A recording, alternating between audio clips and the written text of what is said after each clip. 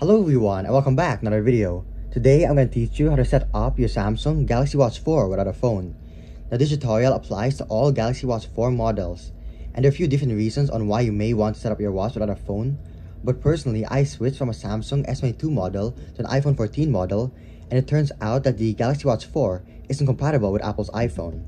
But you also need a phone to set up your watch, which was a big problem for me. But luckily, there's a secret menu that allows you to set it up without a phone and access the basic features. Now keep in mind that this isn't the complete Galaxy Watch experience, so you won't be getting your blood pressure, ECG, or also some other features like the Google Play Store. But at least you can set up your watch and start using it for basic tasks. So first of all, you want to swipe up over here when in setup mode. Then you want to tap on this wear icon a few times. Now it says please long tap watch icon for more than 3 seconds. So let's hold it down. And just like that, we've accessed the sort of hidden menu to set it up without a phone. If you scroll on the setup page, there is no option to set it up without a phone. This is the only way. And they made it really hidden where you have to tap on the icon and long press it.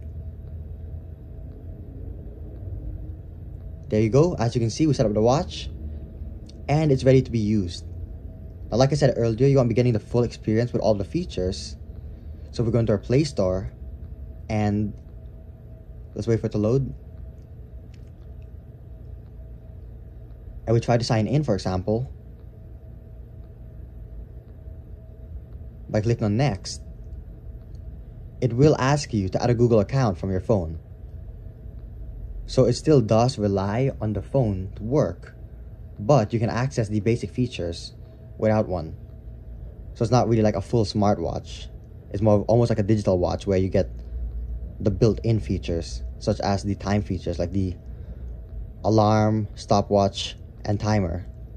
Now hopefully you enjoyed watching this video and found it useful. Feel free to leave a comment, question, or suggestion down below. And please like and subscribe for more, and it helps support the channel. So, thanks for watching.